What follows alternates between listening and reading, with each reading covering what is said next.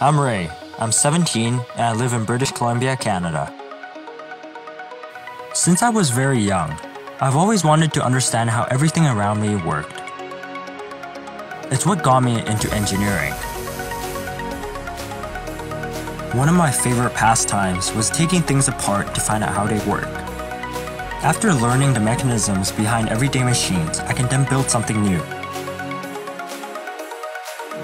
Last summer, I built my first 3D printer.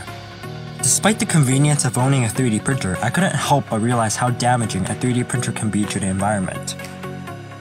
The 3D printer takes a huge amount of energy to run, 300 watts to be exact. Not only that, it also wastes a lot of plastic.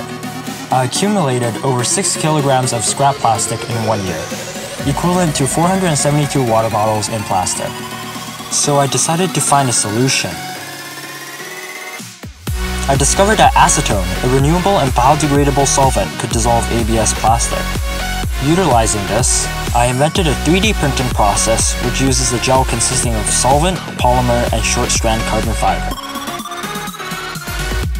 I then designed and built a printer capable of using the process.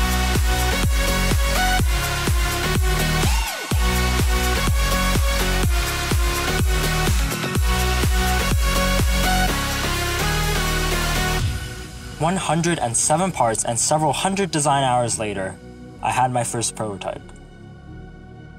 The printer can print without using heat, significantly reducing power consumption. The printed parts can also be dissolved back into a liquid and reprinted.